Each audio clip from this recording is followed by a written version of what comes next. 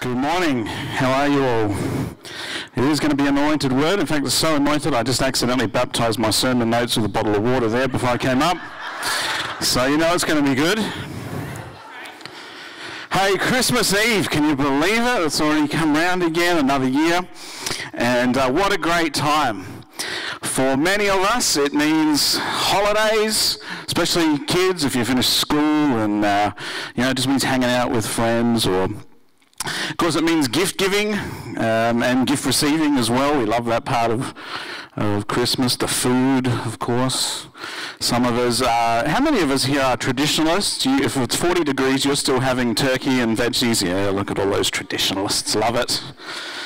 Or you might be a barbecue and seafood and salads kind of family. We love that as well, don't we? And just all the festivities, the carols, getting together, community. It's a great time, isn't it?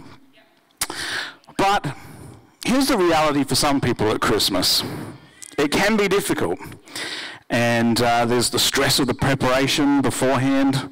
It's a big day, and the lead up to it, we can feel overwhelmed with that. There can be anxiety around things like, oh, what gift do I give to somebody? Are they going to like that present if I give them that? There can be family difficulties, can't there? And it's difficult when there can be issues in families sometimes, and getting together on the day can stir up a lot of issues as well. There's even financial struggles. Christmas can be expensive, and so that's can be a pressure. And so sometimes we can be overwhelmed by those things, and we forget about what Christmas is really all about, which is, of course, Jesus. And that's why we've been doing this series on revealing Jesus, looking at different characters from throughout the Christmas nativity story, and looking at their responses to Jesus. And this message today we called Religion versus Relationship. When you hear the word religion, I don't know what goes through your mind. Some people today might think stuffy, old traditions, not interested. Other people, you might think, well, for me it might be attending church on a regular basis, praying, reading a Bible, trying to be a good person, all those kind of things.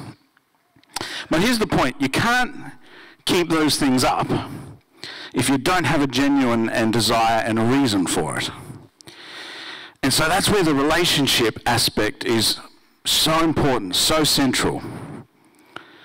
Relationship with God, or anyone else, really, is all about connection, doing life together, listening to one another, sharing, demonstrating love. And all of that is true of our relationship with God through his son Jesus. And it's not about one or the other in some ways. So we can have that stuffy, old, traditional, not for me attitude, and yet there is a place for some of those wonderful traditions in our relationship with Jesus. But we've got to get the relationship right. Now, I'm going to look at a passage this morning from Luke chapter 2. So if you've got a Bible there, flick on over to Luke chapter 2, and we'll have the text up on screen as well in a moment. We've been reading Luke in our Life Journal readings for this month. Now, if you're not sure what, we produce a year-long Bible reading plan every year.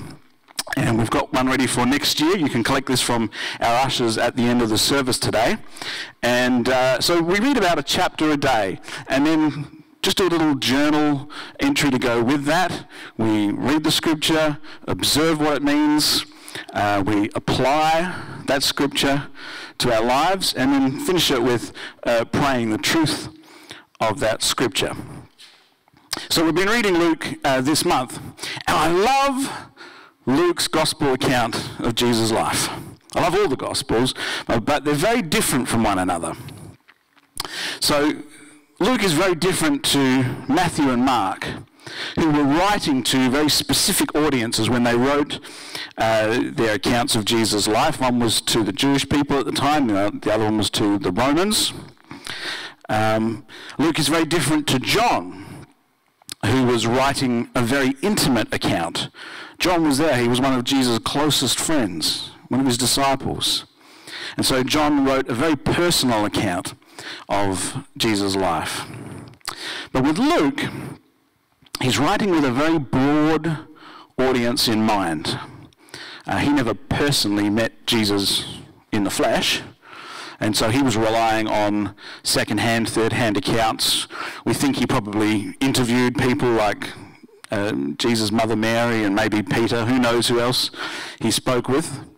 And he researched very carefully. There's a lot of geographic detail in the book of Luke. So I reckon he probably looked over maps and sort of looked where these things took place.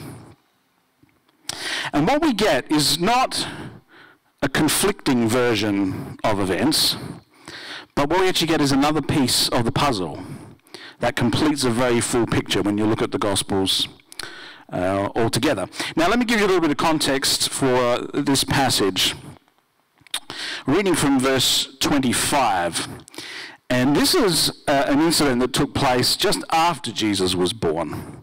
So not entirely sure how old he is. He's older than 8 days old, but probably not a year old yet. So a few weeks, could be a few months old. Certainly still small enough to be a baby that's held. And we're going to look at a character who does not traditionally feature in a lot of the Christmas story, but who I think must have been a wonderful, wonderful man, a real character, and his name is Simeon. I must have read this story a stack of times, but it didn't really jump out to me until I read it this time around. And I was overwhelmed by parts of his character and his relationship with God. He has an encounter with Jesus and Mary and Joseph that reveals just what a relationship with God is like, as opposed to someone who's just going through the motions of religion and tradition.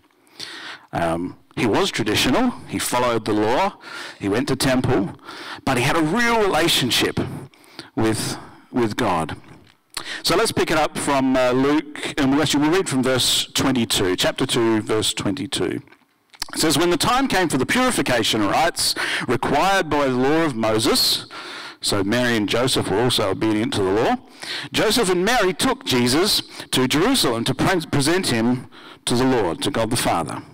Because it's written in the law of the Lord, every firstborn male is to be consecrated to the Lord, and to offer a sacrifice in keeping with what is said in the law of the Lord, which is a pair of doves or 2 young pigeons. That was their sacrificial process at that time.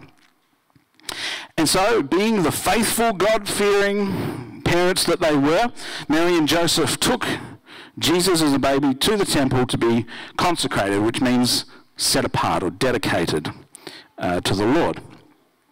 Now I want to bring out 4 things this morning from this story that demonstrate what an authentic relationship with the living God looks like through his son Jesus. So the first thing we're going to talk about this morning from the story is that relationship with Jesus produces spiritual fruit. And we see this in Simeon's life. And I want to introduce you to this character of Simeon and the kind of man that he was. It says in verse 25, there was a man in Jerusalem called Simeon, who was righteous and devout. He was waiting for the consolation of Israel, and the Holy Spirit was on him. It had been revealed to him by the Holy Spirit that he would not die before he had seen the Lord's Messiah. And so, moved by the Spirit, he went into the temple courts. In just these couple of verses, we learn a great deal about the kind of person that Simeon was. He's quite elderly, he's towards the end of his life. It says he was righteous. He believed and he practiced right living before God. It says he was devout. He was devoted to God. It wasn't just a once a week thing for him or a maybe kind of thing for him. He was devoted to God. It says he was waiting. Now I think this is a really interesting and important part of his character. He was waiting for the consolation of Israel. he knew and understood that everything has its own time under God. And if God said, this is going to happen in your lifetime, just wait for it, then Simeon was the kind of guy who believed that to be true, and he waited patiently and expectantly. Now, I think there is something really important about waiting for God's timing and not trying to force things in our own timing. He was a listener. He listened to God. It said it had been revealed to him by the Holy Spirit. He listened to the Holy Spirit. And he heard that small whisper of God's Spirit prompting him, and he cherished it. He trusted in it. And he was obedient. When the Spirit said to him, move, he got up and he moved into the temple. In other words, he was the kind of person who was walking with God. He was walking with God. A couple of years ago, I started to make a list of all the different Christian leaders and speakers I have met over the years. I've been part of the church here for a long time. I've been in ministry for 25 years. And it occurred to me I've had the privilege of meeting a lot of different Christian leaders. And I started to write down this big, long list. And I reflected on the ones that had impressed me the most. And do you know what's funny? It wasn't the ones that I thought maybe. I've had opportunity to meet some very well-known speakers, but the ones who impressed me the most were the ones who you could tell within a second walked closely with God. They impress you by their authenticity of their relationship with God. And two people came into mind straight away. One was Bayless Conley from the Cottonwood Church in the USA. Some of you might know of his TV program, Answers with Bayless Conley.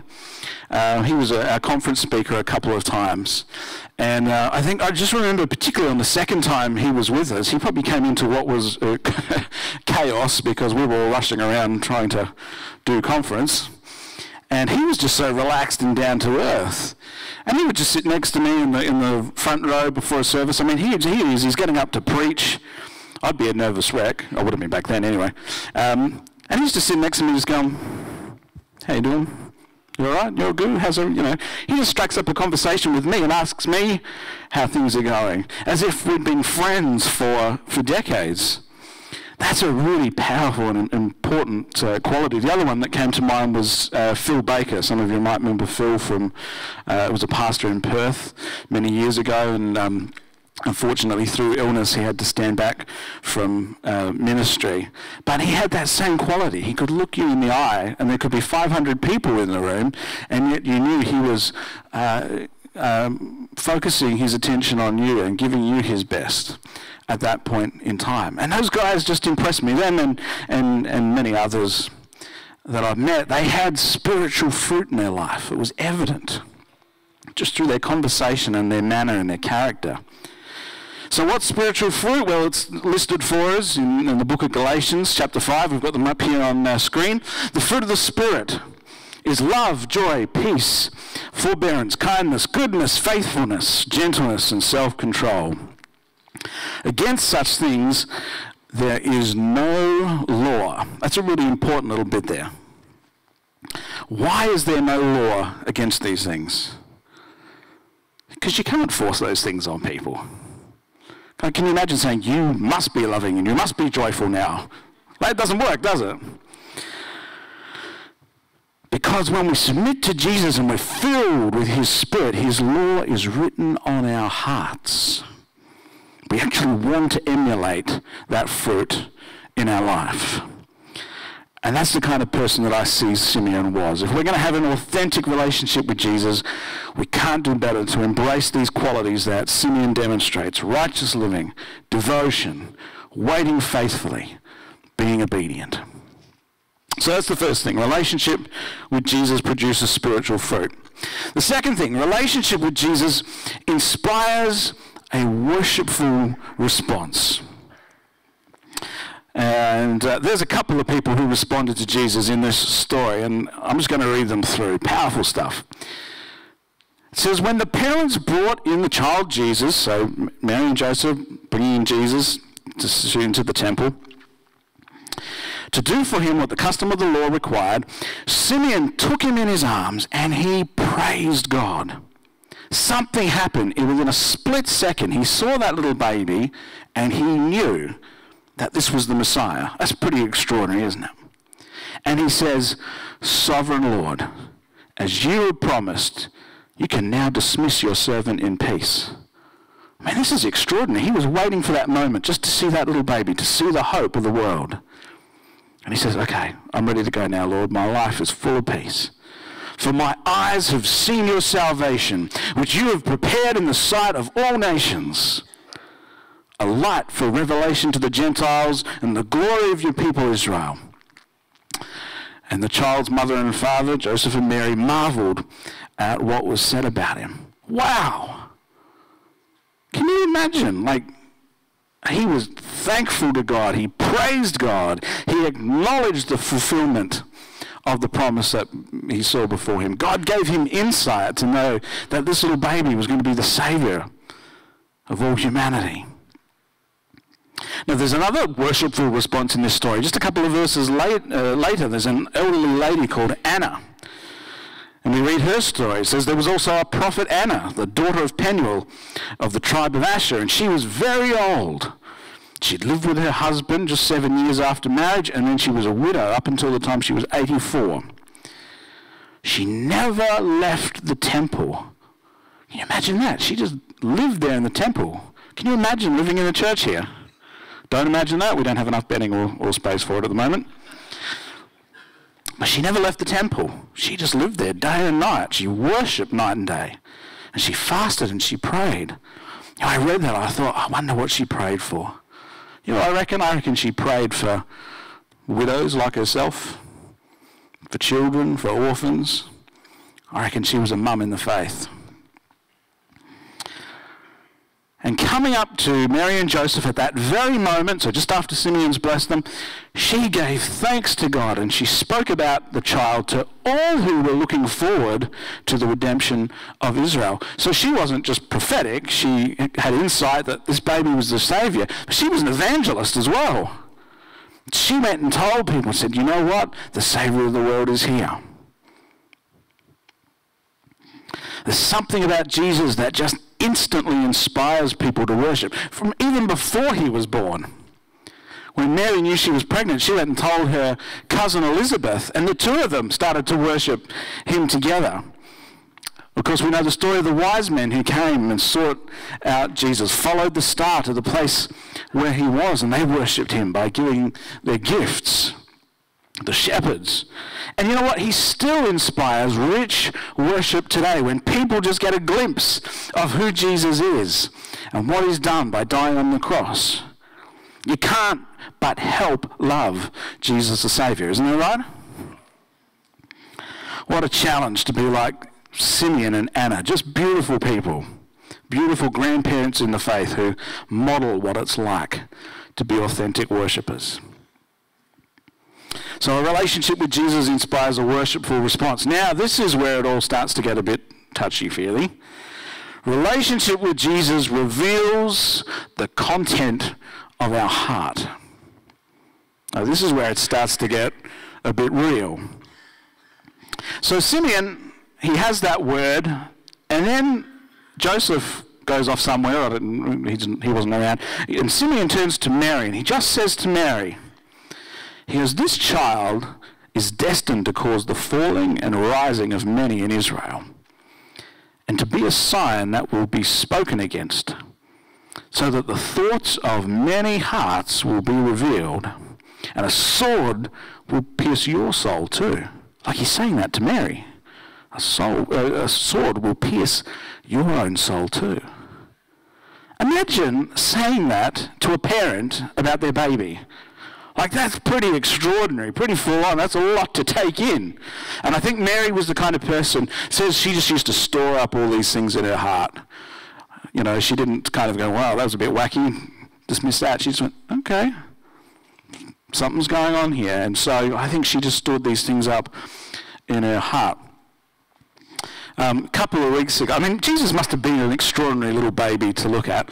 A couple of weeks ago when we announced our CFC South plant, And we were praying for Pastor Tim and Nikki and Pastor Dan and Serenity Paisalak.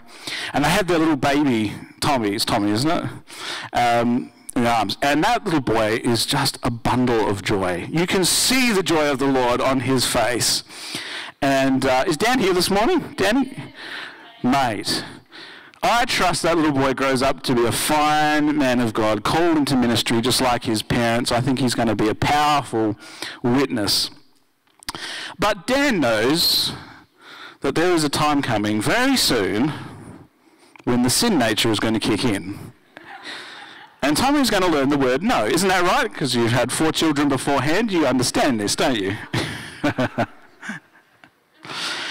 They suddenly develop a will of their own, don't they? No, it's mine. We are all born with a sin nature. And we've got to bear our heart to Jesus, because Jesus sees it all anyway. I mean, that's been my prayer this week. It would have been very easy for me, Christmas week, zone out. I'm just playing bass on Sunday morning.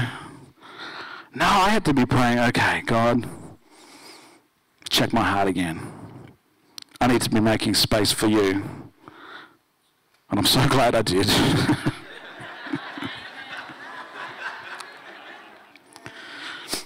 We have to empty our own wants and desires and make space for him. I think of that Christmas carol, Oh Holy Night. Beautiful song. And it says he knows our need. Our weakness is no stranger. He's well acquainted with our weaknesses and needs. And you know, it can be tough, but an authentic relationship with Jesus reveals the kind of person that we are, but it also reveals the kind of person we can be when we submit to him and we allow him to transform us on the inside. And it is tough. Sometimes it does feel like that sword piercing our soul, just like Simeon said to Mary. Jesus cuts right to the heart of the matter. But he doesn't do it to hurt us. He does it to heal us. This is such an important point. When we submit our hearts to him, Jesus reveals the content of our heart. It's a transformational thing. And maybe there's some of you here today that you feel like your heart needs healing. That's what a relationship with Jesus ultimately does. So, relationship with Jesus reveals the content of our heart, it inspires us to worship, it produces spiritual fruitness. And the fourth thing I want to share this morning is that relationship with Jesus is the reason for our religious traditions. If you look at Simeon's regard for the religious traditions, you know, he could have just been another Pharisee. Turning up to temple, going through the motions, caught up in the laws that could potentially bind him from a relationship with God. But instead, he practiced those things faithfully through prayer and attending temple and listening for the voice of God. And that actually drew him closer to God. They weren't things that bound him up in religious legalism. They actually freed him to worship God. Mary and Joseph as well, their regard for the traditions. It says when they brought Jesus to do for him what the custom of the law required, and at the end of the story, when they left, it says they had done everything required by the law of the Lord. They had a respect and a regard for those traditions. Not for tradition's sake, but because they love the Lord. You know, there's a lot of disregard for organised religions, as it's called in the media sometimes today. And this week alone, I've been reading articles where people are just saying, it's all bad, organised religion is all bad. And there's no doubt that there are some organisations that have been guilty of hindering people rather than helping them. We don't sweep that under the carpet. But But there are so many good organisations and good people too who express the love of Christ in a pure and a powerful and a practical way. And that is what we're called to do as individuals and as a church community. So friends, religion without authentic relationship is really no religion at all. It's just going through the motions. And Jesus wasn't a replacement for the law. When he came, he was a fulfillment of the law. And he still is. A relationship with Jesus makes it the law of our heart. Look what Jesus said in Matthew 5. He said, don't think that I've come to abolish the law or the prophets or all the stuff of the Old Testament. I have not come to abolish them, but to fulfill them. He was a promise fulfilled. It's one of the reasons why we produce the Life Journal. Not so that it's an additional thing or that we have to be bound to making sure we read it every day, otherwise we're not good enough as Christians. It's nothing to do with that. It's not for tradition's sake, but it's to facilitate our relationship with Jesus so that we can walk with him stronger each day. You can't know Jesus better than to know his word. Jesus didn't come to remove the law, he came to fulfill it, and he didn't come into the world to condemn the world, he did it to save us. Have a look at this very well-known passage of Scripture from John 3, verses 16 and 17. For God so loved the world that he gave his one and only Son, that whoever believes in him shall not perish, but will have eternal life. For God did not send his Son into the world to condemn the world, but to save the world through him. In those two verses of Scripture, we see the Christmas story and the Easter story perfectly summarized.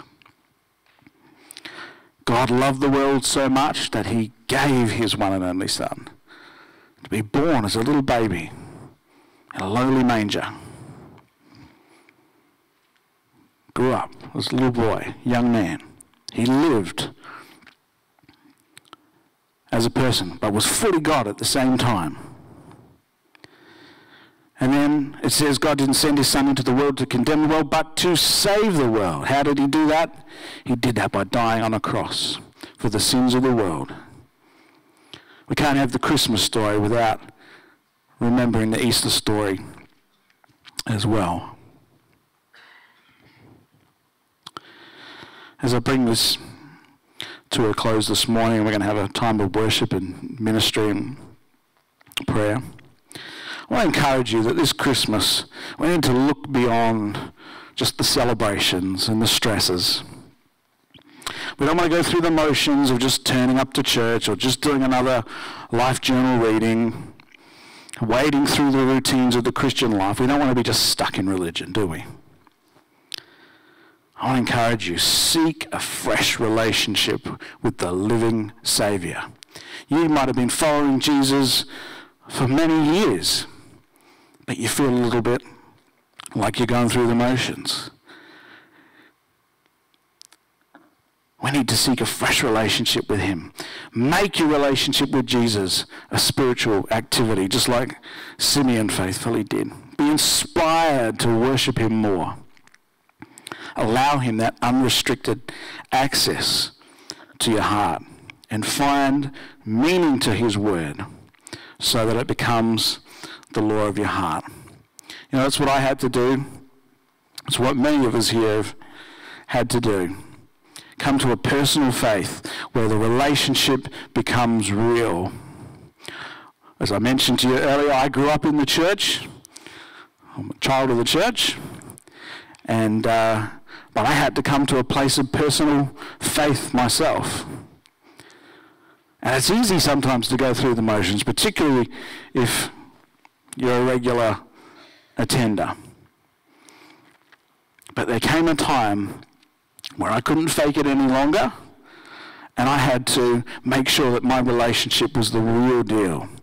And I remember allowing the Holy Spirit into my life and being changed by that. And he can do it for you as well this morning.